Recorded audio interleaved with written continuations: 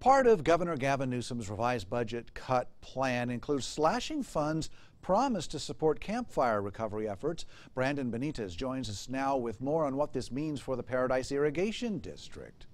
Yeah, Alan, that's right. Over $7.3 million were reverted from PID in this budget cut plan. Now, recovery efforts in Paradise have another roadblock.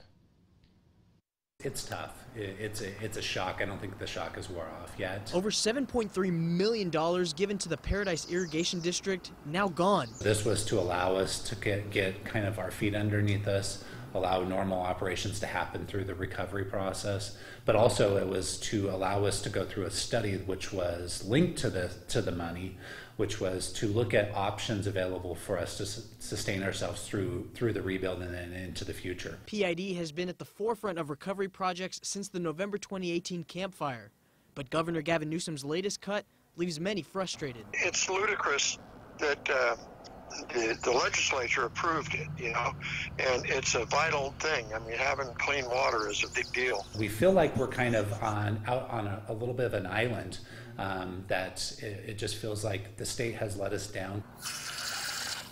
Now, during the coronavirus pandemic, PID's Kevin Phillips and his team have to think on the fly. We're reverting resources away from the rebuild now, having to think about what funding's available out there, looking for new funding available that we didn't have to for this next year because we were relying on this 7.3.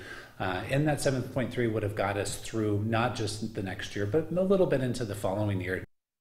Phillips told me 3 weeks ago PID was in communication with the Department of Finance and was hoping to be in the loop if any cuts needed to be made.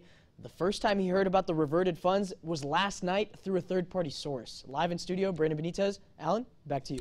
Thank you, Brandon. Assemblyman James Gallagher called this a cold-hearted decision and says it won't be tolerated.